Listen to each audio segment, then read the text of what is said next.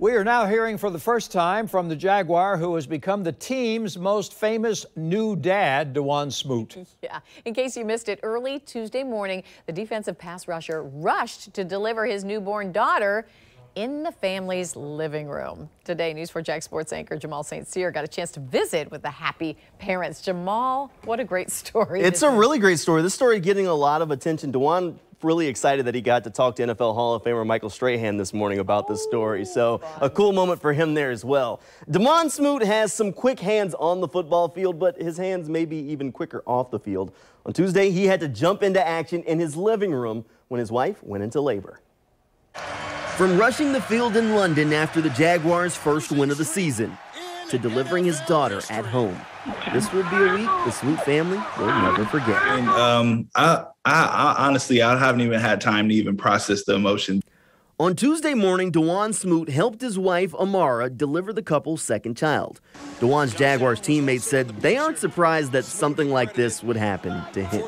Bro, out of all people, it would happen to Smoot. That's the perfect person to happen to. So when I heard the story, I thought he was like, bro, you just BSing, bro. You just trying to sound like a movie. So the fact that it happened, that's a cool little story. Well, this isn't a story from a movie. It really happened. The baby's out. Okay. On Tuesday morning at around 4 a.m., the couple was heading out the door for the hospital when Dawuane's wife, Amara, fell.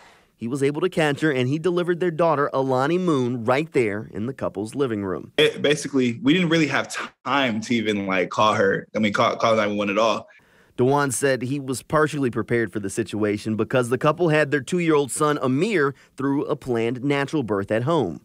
So it just felt like, felt comfortable because we already did it before, So when she did come, it was like, all right, we just need to make sure that she's breathing. Dawuane was able to calmly follow directions from the paramedics over the phone, but he was caught by surprise when they told him he needed to find a shoestring. I had no idea that shoestring could even be used for that. When she told me that, I was like, what do we need a shoestring for? She's like, for the umbilical cord. I'm like, okay, let me find some shoes. And good thing my shoe collection is right next to us or whatever in the other room. So I went and go grab some shoes and I tore it out as quick as possible. And I was just kind of panicking, like, where should I put it? Like, is it sterile? Like, what should I do with it? And she just walked me through. It was like, just clamp it about 6 inches from the baby to make sure that, the blood flow is going to the baby.